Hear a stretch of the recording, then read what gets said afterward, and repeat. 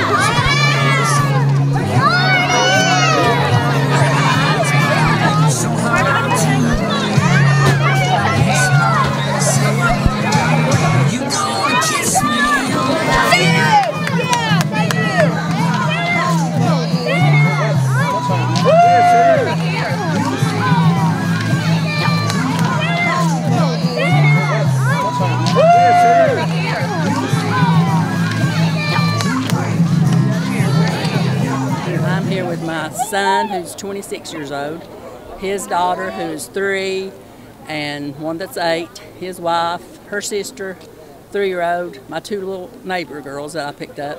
I used to bring Austin, and he's 26. I brought him to see the sanitarium all the years growing up, and my other 2 boys, and then we started the tradition with the grandkids once they got here. It's a good tradition. I mean, you know, most people here don't really have to be here. Some of them do, but it's just fun to get the excitement to come, and it don't matter if you're rich or poor, if you you come, they give you a gift.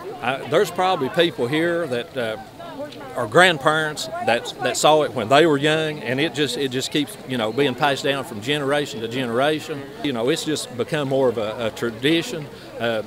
Actually, the way to really begin the Christmas season. And letting our kids enjoy a moment that they'll never forget. And I just want to thank everybody for coming. We've got a good crowd of people here and at Marbone. And if your kids had a good time here today, that's the main important thing. And we thank everybody for letting us come, and God bless. It's just so heartfelt. I mean, it's amazing. Just the joy and the smiles that you see on their face. Oh my gosh, it would light up anybody's world.